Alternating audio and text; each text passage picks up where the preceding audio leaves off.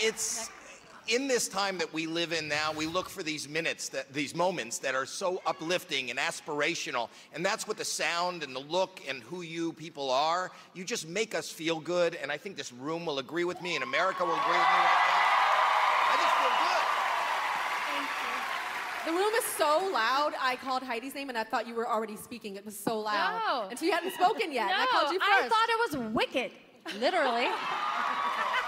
Sorry, I know. What you did there. I'm not a comedian, sorry, but I had to. No, I mean, you put so much joy onto the stage. You're like my happy place. I think you're everyone's happy place. Thank you for that. Well done. Melby?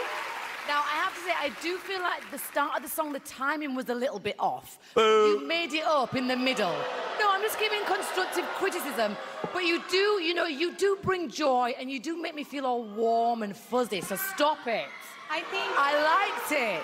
I think the timing. What Tyra said, the room was so loud. So I think that we had a hard time at the very beginning. Yes, right but on you track, got but there. they're such pros. They are. They got right on it right away. Yeah, you're right.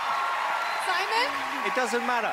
None of this matters. What matters is who you are, what we just heard.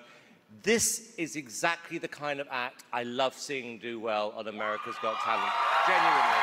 And actually, you are so far my favorite act of the night. America, please put these guys, these girls into the final.